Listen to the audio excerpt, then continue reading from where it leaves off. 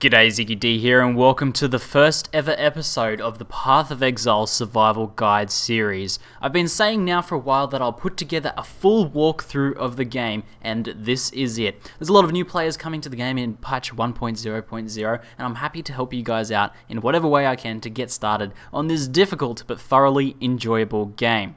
So, this is not only going to be about how to do quests and how to progress through the different zones and how to fight different mobs and things like that. This is also going to be a full walkthrough of how to go about gearing up your character, how to progress your character's build, and how to build up wealth in a new league. I'm playing this in the new Domination 4-month league. It's about to start. It's pretty much the first day still, and we'll be playing through together and you guys can play alongside, and hopefully this will help you out a lot with progressing and learning this character. So, before you even end up washed up on this beach here, there's one thing I suggest you do. It's a really good idea when you first come into Path of Exile to pick out a well-established, well-defined build that's solid for beginners. Now, in this series, I'll be using my tanky Blood Magic Ranger build, and I have updated this build and I'll be updating it more in the future. You can find a passive skill tree in the description below, and as we play, I'll be discussing how you actually, use different skills and how you go about building this character in a more complete sense, and I'll do build guides as we go as well. But there's going to be tons of other good beginner guides out there. Some skills I suggest are Ethereal Knives. It's an excellent beginner's build. Freeze Pulse is great. Ground Slam is great. Lightning Arrow is great. Rain of Arrows is great. There's quite a few good beginner skills and builds out there. Dual Totem Spork is another good one as well. That's still pretty solid despite being nerfed recently. But overall, there's a lot of good builds out there. Just pick one and try and go with it. Doesn't really matter too much, but I will be going through with this build. So, one other thing to do before we get started is I recommend just checking through your options. So we're going to go through UI, we're going to enable our corner map. You can set the transparency on this, not a big deal. Auto center map is just fine checked. Always highlight you want enabled, and you should be able to enable and disable this with a hotkey, which is set to Z, I'm pretty sure, by default. You only really use this once the screen fills up a bit later, but we'll talk about that more later on. Always show sockets is good to have enabled. Disable key pickup. Show full descriptions is good. Show life mana levels is a great way to be more, have a better idea of how your life and mana pools are looking. And corpse targeting, I think this is all pretty much default here. It's also a nice idea to show the life bars over enemies as well. It gives you a good sense of how much damage you're dealing and what enemies to target down. So that's pretty much it. Otherwise you can change around like your sound and your hotkeys. I don't recommend changing your hotkeys until you actually become a bit more proficient with the game though. And of course, graphical settings, all that take time to get everything set up nicely. So let's begin the official Path of Exile tutorial, which includes standing up.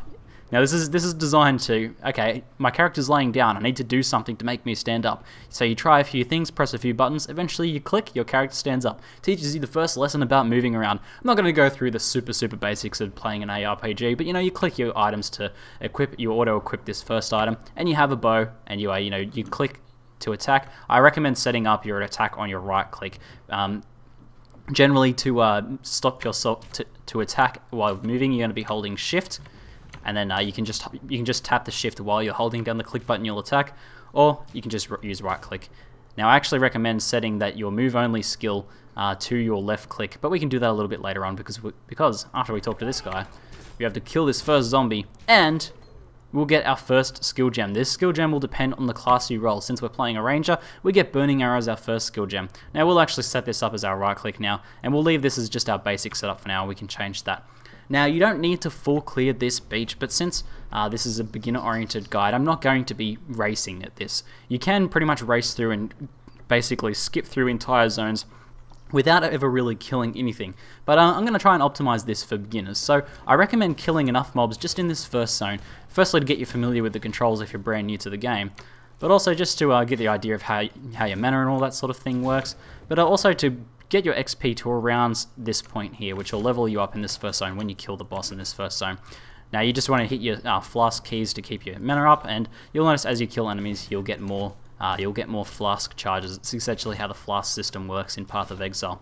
If at any time you guys have any questions about mechanics as that have been covered in these videos, but still aren't quite sure about how they work, then feel free to ask in the comments below. Just we'll talk about some super basic stuff in this first couple episodes, but from then on we'll talk about more advanced stuff. So although this is mostly aimed at beginner players, you more advanced players or more experienced players that just want to brush up on your game knowledge a little bit should be able to get something out of the later episodes at least. Now you notice I just got my first bit of currency item there, which is a scroll of wisdom, which we used to identify, and we got another one. I recommend picking up any armor pieces except for a chest armor piece in this first zone.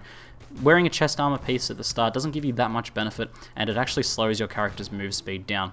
So we have a fair bit of experience here. I'm happy to move along now. I recommend opening anything that is labelled as a chest. Crates and stuff like that don't give out much loot, but chests will often drop quite a few things, so it's worthwhile opening up the chests.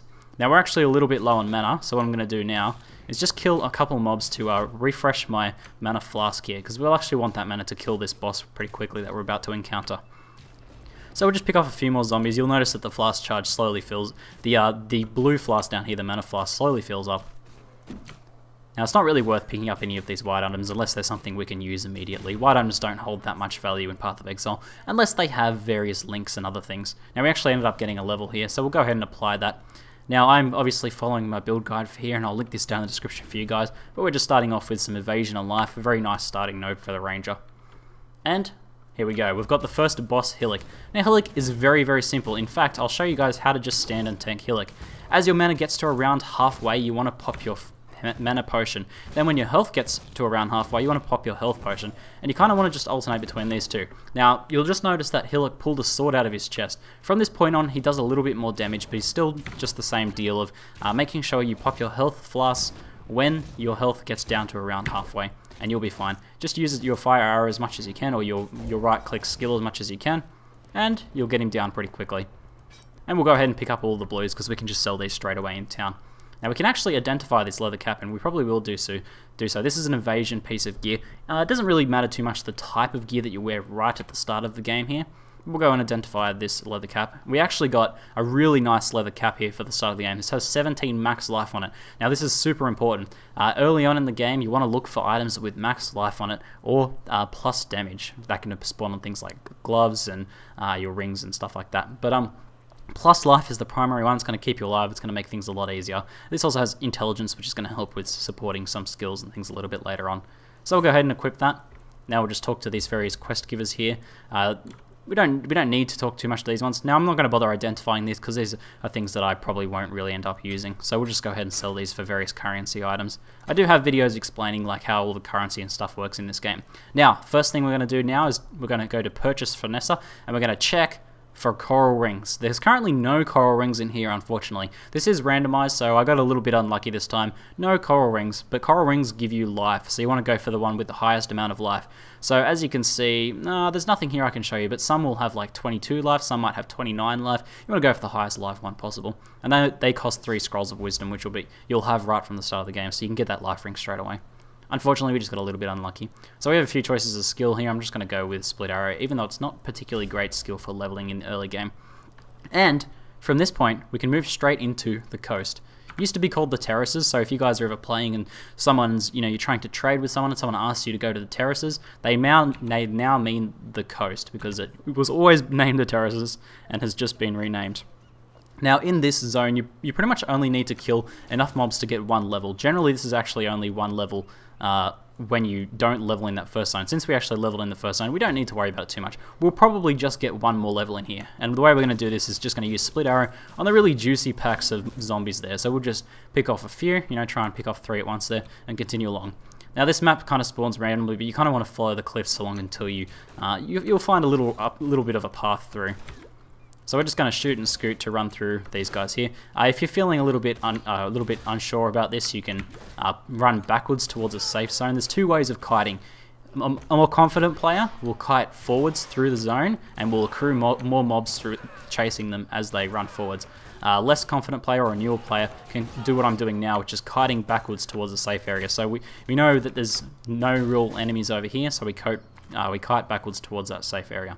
Now remember, to really ensure that your character stands still when you attack, you want to hold shift whenever you're attacking. Get in the habit of doing that. It's a really good thing to do. So we can level up our burning arrow. We're fine to level up our burning arrow skill there. It just increases the damage that it does by a slight amount. So I'll continue kiting forwards. Again, if you're a little bit less than confident with it, you can kite backwards towards the safer zone. It just take a little bit longer. We're not in any rush here. So I'll just pick off these guys, and this should get me the level just here as well. Now, I think I will show you guys how to take on the bosses for each zone. It's not mandatory to take on most zone bosses. These are unique mobs that have basically a kind of a golden coppery colored name. These usually are fairly difficult. Some of them are much more difficult than the other mobs you'll face in the zone. And most of the time, experienced players will just skip over them because the rewards for them aren't that great while you're leveling. But it can be pretty fun to do, especially if you're new to the game, to try and take on these enemies. So we'll try and do that ourselves. We'll probably get one level before we take on this enemy. Now you notice there's a little book on the map there. If you're wondering what that is, it's actually lore that's been incorporated into the game just recently.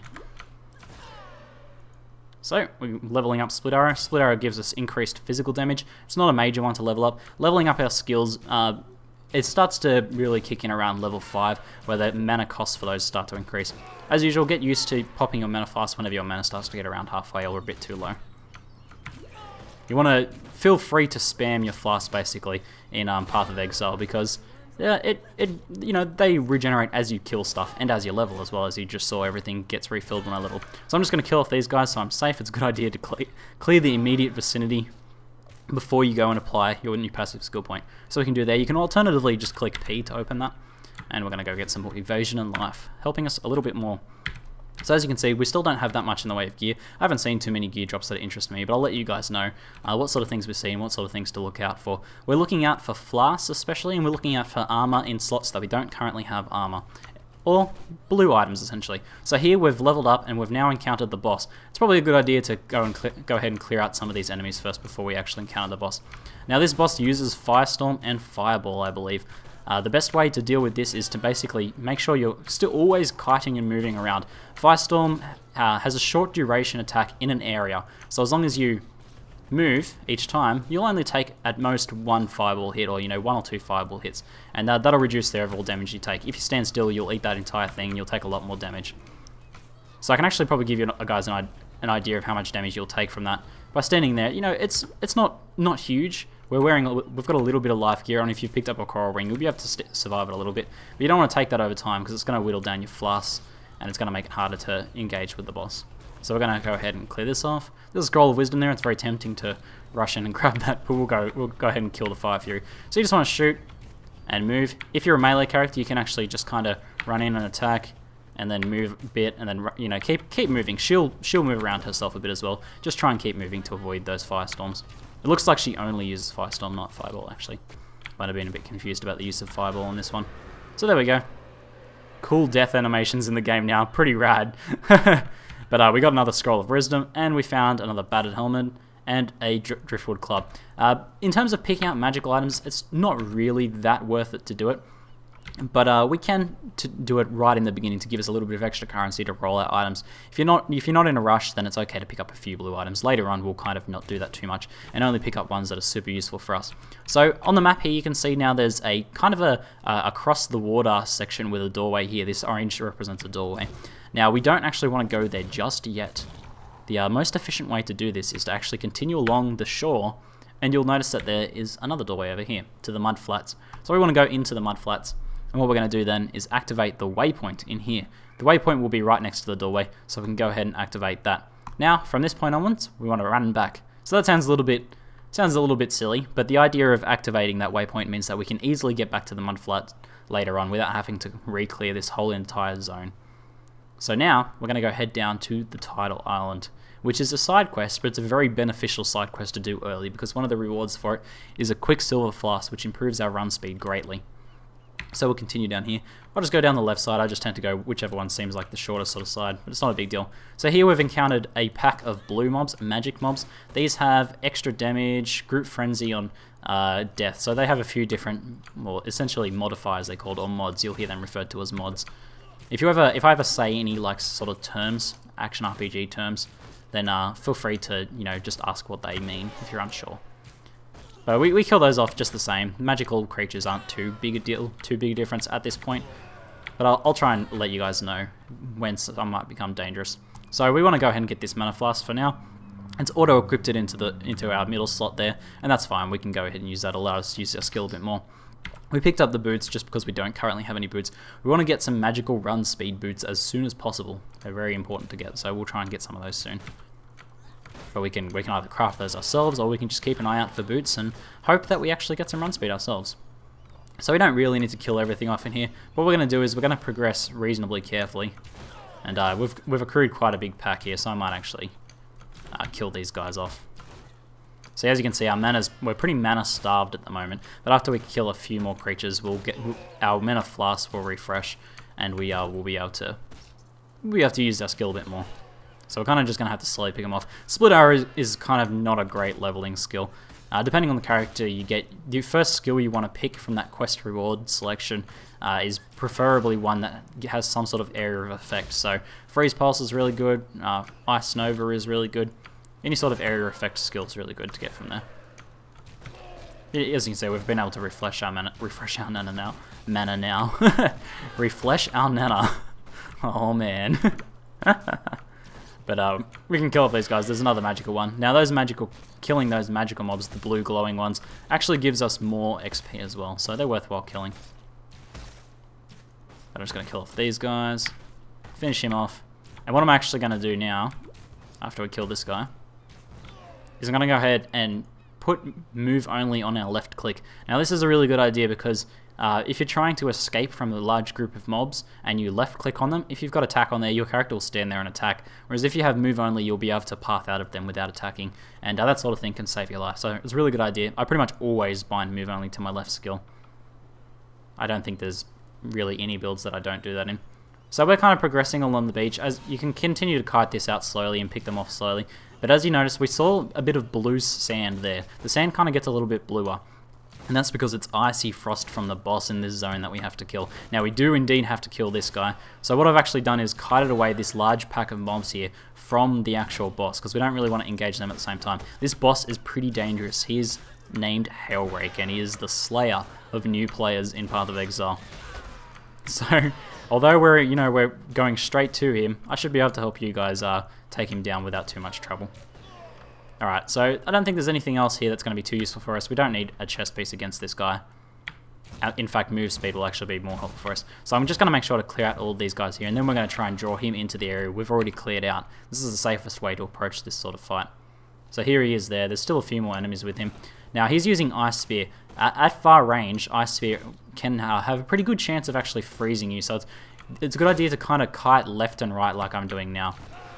So you kind of want to almost circle strafe around him, so that when he does fire, you're going to be dodging away from those things. It's like, if a steamroller is chasing after you, you want to run to the left or right, not run in the same direction as it. For the exact same reason. Now he hits for a fair bit of damage in melee as well, but it's actually kind of not a bad idea to be close to him, as long as you have some of your life flasks up and ready to go. So as you can see, that traveled enough distance to actually freeze us there. So if we're close to him, those ice spears will actually go through us and will be less likely to freeze us. So we took a fair bit of damage, so we're just going to back off and wait for our health flask.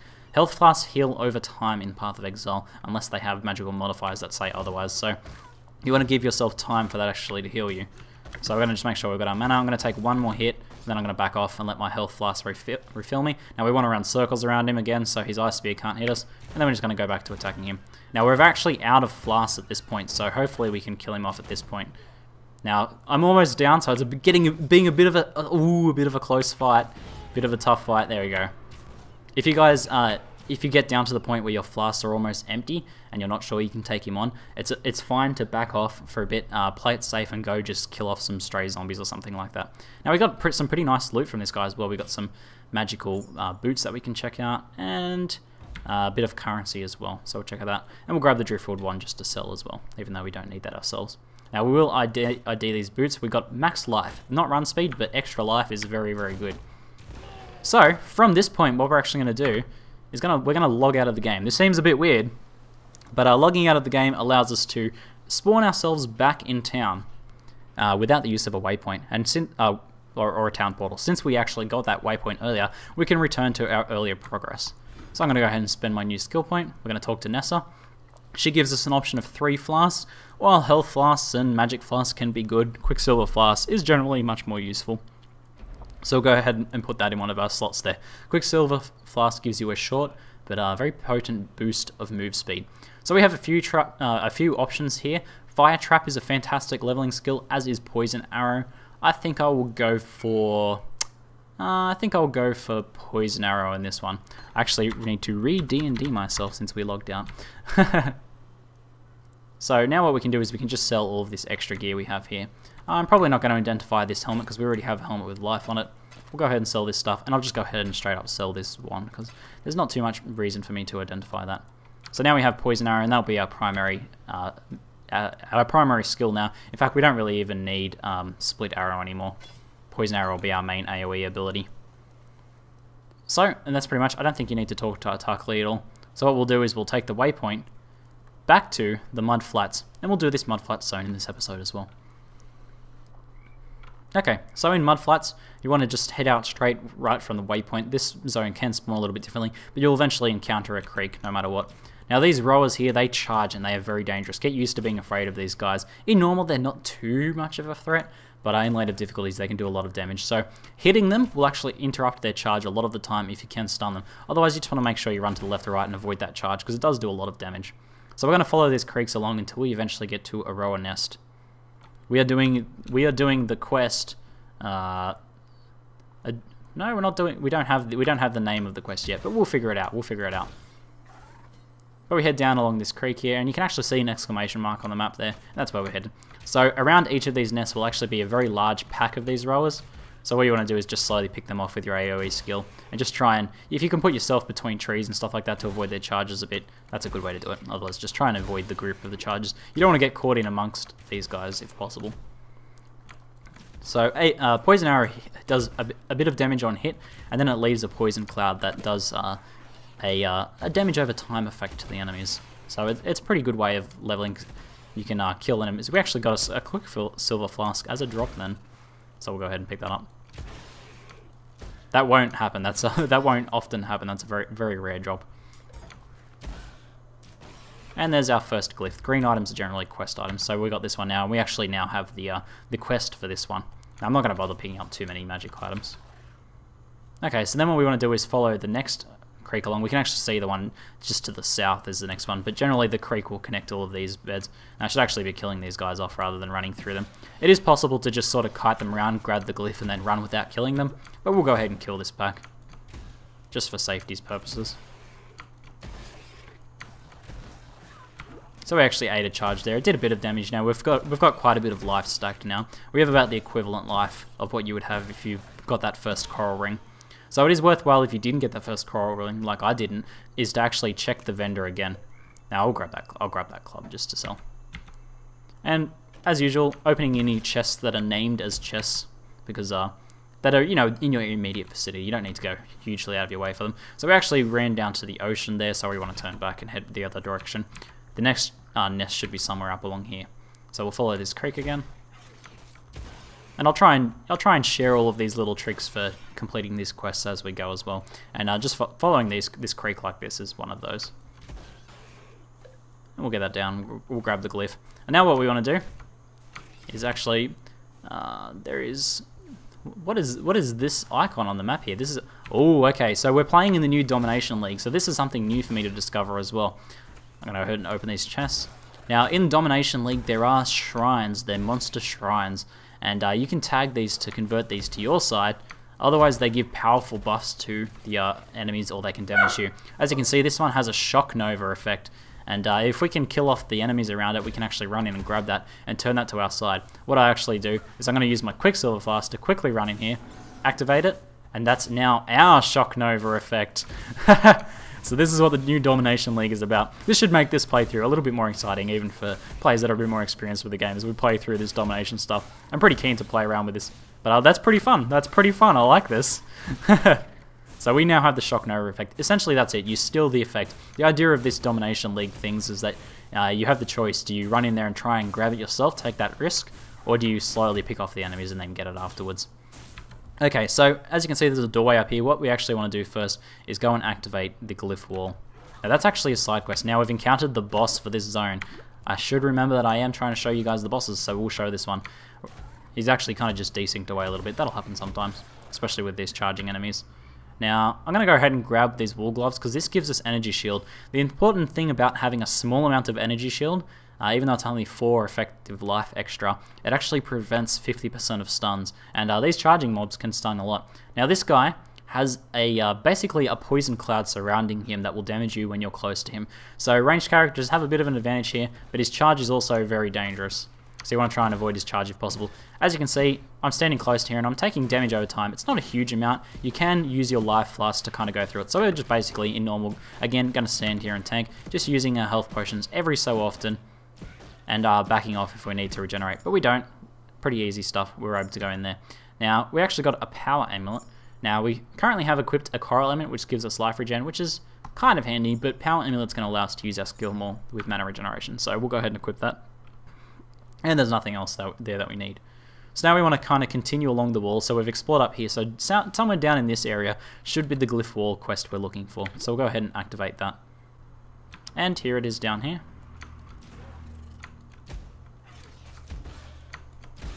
Now this side quest up to the north that we've avoided currently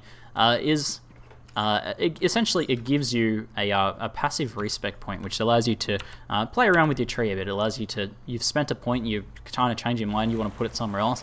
It allows you to respec out of that. Now that quest is not at all mandatory, and I think we'll probably leave them for when we want to do them. Essentially, those are the sorts of quests you can leave. If you want the passive respecs, then you can come back and do it. I haven't fully decided whether I should show them all in the normal order or whether we should just use them when we need them, which is usually the case that most experienced players go. So we'll continue on into the submerged passage now. Now, we want to go back to town pretty soon. There's actually a waypoint in here we can use to go back to town, so we'll go ahead and grab this waypoint. More evasion and life, and we'll make sure to keep upgrading our poison arrow. The poison cloud effect from poison arrow takes its damage directly from the level of the poison arrow gem, so we want to level it up as much as possible. Now these crabs here, after they die, they kind of flip their shell off and spawn a second ranged form. So you actually kind of get a double whammy of experience for these guys, but they're a little bit annoying to fight. You'll notice I sometimes leave mobs. Generally, it's if you're trying to level somewhat speedily, and a lot of players enjoy playing efficiently, and I'm one of those players. Then leaving single kind of enemies by themselves is fine, because the time it takes to kill a single enemy is better off spent usually trying to kill a group all at once. And often the poison cloud will finish off the work for us as well. So I'm just going to go tag this mob. There's a big group of squid here, so we're going to kite these guys back until the poison arrow cloud takes care of this. Any sort of AoE spell can kind of be used to this effect. So I killed off all those guys. Now what I'm doing to navigate this zone is we're following the outside wall all the way along. If we duck into the middle, we'll just waste time in the middle. So we want to just keep clearing around. We're going pretty good for level. In a second after I kill these mobs here, I'll show you kind of how to judge how your character level is compared to the zone level. So if we press the map hotkey, or I believe you can also open up the journal here, and you can see if you mouse over your character, you can see monster level 5 is this zone. Now if you open up your character panel, oops, you can see my current level is 5, and you can also see it here on this map screen. So we're at the same level for the zone. Now you can be about 2 levels under and still be pretty safe if you're a bit more of an experienced player. But beginner players being at about the same level as the zone is pretty fine. You get no experience penalties from that, and it's all pretty good. Now what we've actually found here is the flooded depths. So we're going to go into the flooded depths. This is a side quest, but it's one you definitely want to do, because rather than giving you a passive respec point, it actually gives you a passive point that you can spend straight away. Respec points are only good if you need to change something later or correct a mistake. So that's the sort of thing we can leave until later. Now these are magical mobs, and these ones deal cold damage as well, so we just want to be aware of that. When you get hit by cold damage, it will slow you down. So if you're surrounded by enemies, that can be a little bit dangerous. But this one here gains endurance charges, and it's a good idea whenever you see these blue ones to counter those. As I said before, we tend to leave single enemies by themselves, but we're going to go ahead and kill off blue enemies, because they're juicy and full of experience, overflowing with experiences. But we kind of also get a double whack of experience from these magic ones as well, since we can actually kill them twice. I'm taking a bit of damage in here, but it's not too bad. Just be mindful of that and keep an eye on the bottom left of your screen and pop that health flask whenever you need to. Now, kind of the same idea for navigating here. You just travel along the outside and you'll eventually get to a kind of a water section with a bridge. That's what we're looking for. So we found the water section, so we should be able to find the bridge pretty shortly. And here is it. I'd say this is about it. We run in here, and am I correct? Here he is, the dweller of the deep. Now you actually get this as a side quest from town, but we kind of just found this ourselves, and that's fine. Now, in his first form, he's the same as the larger crabs. He just attacks with melee attacks. He slows you down if he hits you, and he can also freeze you. So it's a good idea to try and avoid those melee attacks if you want. If you're a melee attacker as well, you can kind of just stand there and try and tank it. We'll show that off, for example, how well we can do that. So he does a fair bit of damage, so you need to start being a bit more careful. We need to back off after we take after our health gets down to about half. Let us heal up a bit. So we can use our Quicksilver Flask to get away as well as a ranged character. This is kind of why I recommend a ranged character. There's a bit more you can do to protect yourself to mitigate that incoming damage. And we'll finish him off here, and he'll reach his second form, which is a ranged character. He'll actually run away from you this time. Now he'll kind of spit out these things, and it's a bit difficult to dodge them. So you kind of just can't. You kind of just have to stand there and tank really. We just keep our health and mana up, and we can back off and kind of run away from him if our health gets a bit too low. So we're doing okay for now. We've got plenty of life flasks still. Our flask actually got refilled from killing his first form as well. So we can grab that, and we actually found a magical short bow. Now we'll probably grab this magical chest, and if it is good, if it has life on it, then we'll go ahead and equip it. Otherwise we probably won't, because heavier chest pieces will slow you down more. Now this only has 1 life regen on it per second. It's a terrible chest piece, so we're not going to bother with it. The short bow is nice to equip, even though we're using poison arrow, which doesn't really worry about our bow's damage too much. The short bows actually have increased attack speed, which makes it a bit easier to use poison arrow. So we'll go ahead and equip this.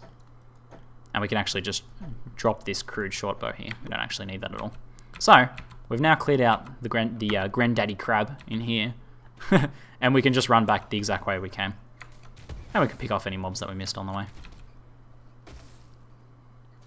Now you notice the flasks that I'm running now is 2 life flasks and 2 mana flasks and 1 quicksilver. Generally you want that 1 quicksilver, but you can kind of play around with the ratio of health to mana flasks depending on how you're finding the game. If you're finding it a bit more difficult, you can run 3 life flasks instead if you're having trouble managing your life flasks. Otherwise 2 mana flasks to 2 life flasks is a nice combination for leveling, because it'll allow you to use your skills a bit more. And once you practice with managing your flasks, which is super important in Path of Exile, you'll be able to, not waste them too much, not use them when they're already in effect. Like if I tap my, my Q flask here, which might be 1 for you, if I tap that twice, it won't actually give me double effect or anything like that. It'll just waste a charge of it essentially. We can only heal a certain amount from flasks at any one time, so we want to time those out as much as possible. Now, once to navigate from that side quest zone to the next one, we want to just follow the wall. Now, you may actually run into the waypoint first, and what you want to do then is just either follow the wall if in either direction, and if you discover the doorway to the upper submerged, then you probably want to go back and find the side quest first. So we've got some more magical enemies here. These ones are quick, so they move around a bit faster. Not too big a deal. But we'll actually group these guys up so we can use our poison arrow a bit more effectively. That's probably a skill worth mentioning is grouping up of mobs. Essentially by running around them a bit and kiting them together, you'll be able to group them up like I'm doing now, and that'll make your AoE skills much more effective. And you'll get much more effectiveness from your mana as well. Now we're going to level our poison arrow again. Give us some more damage, and we've found the waypoint, so we want to make sure we activate this. Now, from this next point, one last little burst for this particular episode. Actually, we want to use this waypoint to go back to town. Now's a fantastic time to go back to town. So we're going to go back to Lion Eye's Watch. And we're going to talk to Tarkly. And he's going to give us an option of skill gems here. Now, for us, we have a few options. Bear Trap's a nice single target sort of skill. Rain of Arrows is a nice bow skill in general, but we're going to stick with Poison Arrow as our main AoE now, and Bear Trap actually becomes fantastic single target as well. It scales independently of your weapon as well, so even if we have a terrible bow, we can still use it. Now from killing the Granddaddy Crab, we get this Book of Skill, which we can put in our inventory, and then we can open it up and right-click it to get an extra skill point. Huzzah! Which allows us to get Finesse, which gives us a ton of extra attack speed, which is really nice. Now we just want to sell any spare items we happen to have picked up. And we'll keep the Quicksilver Flask for later. Not in our guild stash, in our normal stash. We'll just chuck it in there. As you can see, completely empty new stash. Pretty exciting, new league, I love it. So for the last little burst for episode 1, we're going to go back into the submerged passage. And we're going to continue along the wall. Now, so we're going to head up around this way. So follow this wall out, and this should take us to the next zone. We want to head towards the ledge and get the waypoint in the ledge, which shall be our endpoint for episode 1. But this has been pretty fun. Let me know if you guys have enjoyed episode 1, or if you'd like me to make any changes to the format. This is going to be something I'm doing, once per day, and we'll progress along, and hopefully you guys will get a lot out of it, and hopefully it'll improve over time as well. So we're now into the upper submerged passage, which is kind of just a straight run. We just want to follow one of the walls. Looks like we chose the wrong wall, but that's fine. And head along here. There's a bridge here. We'll head along here. Now, we don't really want to get caught on the bridge with all of these squid, so we're just going to kite those back a little bit. Let our AoE skill take care of these guys, and they'll whittle down and die there. Pretty nice XP in here, actually. It's a nice zone for leveling up. And we should be doing fine on leveling as well. We're level 6 and the zone is level 6. Which is fine for a beginner player. That's a fine sort of ratio to be. If you are, if you are having a bit more trouble with it, then feel free to stick around and clear out a zone a little bit more thoroughly, or even to go back, refresh a zone, and just clear it again, just to get an additional level B, 1 level above the zone. Could give you a little bit of extra life, but generally speaking, it's fine as long as you're keeping an eye on your gear and making sure we're updating everything. We're still we're on the lookout for better gear, because we need new gloves, we need a belt, we need rings, our amulet's okay for now, and we want a good chest piece soon. But I'm happy to not equip these for now. Now these, I should probably talk about these creatures here. They are, from close range, they'll put out a wave which does a lot of damage at close range. So what we want to do is kind of you can run to the side to avoid them when they attack it, but it's actually die from the poison cloud, so we can't show that off. But we'll continue along, we'll try and follow this wall. Just pop my poison arrow down every now and then. So, we'll continue back then. Looks like that's not the correct way. Just continue following the outside wall. And, as I said, looks like I picked the wrong outside wall. These maps are all randomized in Path of Exile. There are sort of set randomizations, and you'll eventually learn them, but the developers seem to be adding more variants of each map over time as well, which is nice. Keeps things a bit more fresh. So I've got a large pack of squid here.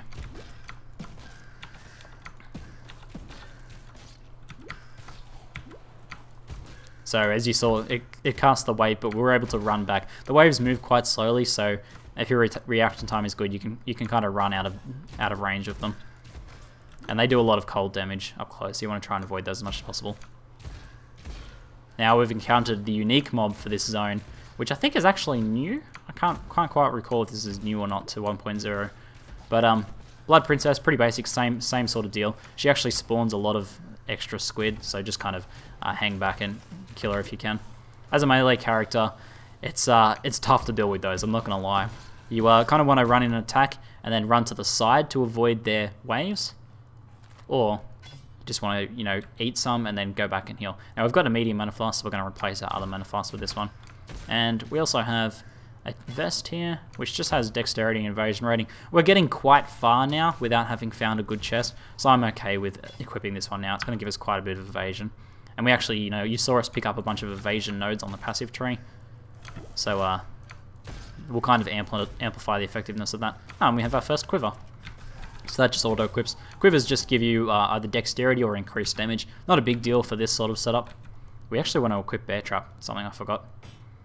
So we now have Bear Trap as single target. I'll keep Fire Arrow on there for if we need any longer range sort of stuff. But here we go, the ledge. Now what we're going to do is just follow the ledge. Ledge is just a straight zone. Nice for farming, and it's kind of just a fun zone. I really like fighting skeletons, and there's plenty of those in here.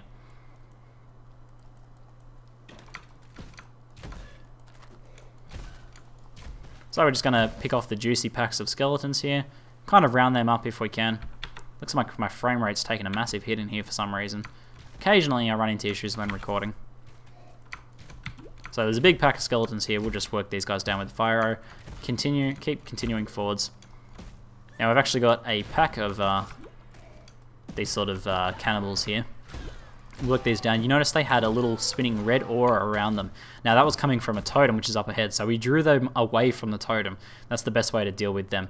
Now, I think we want to go for Heart of the Oak. I'm going to go for Heart of the Oak next. That stun recovery is also going to help us in the early game. And there's a Rustic Sash, so not the best belt for us, it just gives increased damage. But we might as well equip it. There's no harm in doing so. So here's that totem. So we drew away the enemies from that totem. And just grabbing any more chests. Oh, okay, looks like we have another domination shrine here. So my strategy for these is going to be, because I don't know what the shrine does yet, it's going to be to draw away these guys away from the shrine, out of the effectiveness of it. You saw that it had an aura around their feet, kind of a glowy aura, so just standing back and letting these guys come to us is probably the best way to deal with this.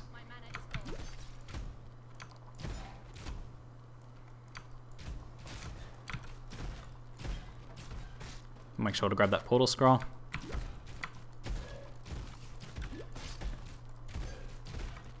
So we'll just try and keep our mana up and keep working out these guys. We can actually, if there's any stronger single targets in here, which doesn't look like there is, we can throw our bear traps down. Now let's run in and see. Looks like the totem's still pretty far away. Work our way through. This I'm enjoying this domination mod. I was pretty excited to play it, to be honest, so been looking forward to doing this series. Let's pick these guys off. Just out of range of the aura effective, so you know we can find out what that aura does once we actually get in there. There's an Amber Amulet which gives us strength, which is actually a life buff as well, but not incredibly useful for this character. Just being strength. The mana regen is probably more useful for us at the moment. So we're just going to keep killing these guys off.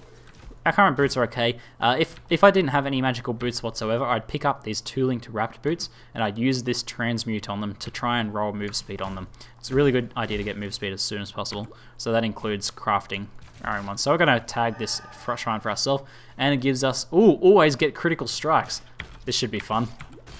Oh yes, we're going to just one-shot everything. That's pretty fun. So we'll just continue along, and we get to the waypoint. We'll just go ahead and we make sure to activate that waypoint, make sure to click on it.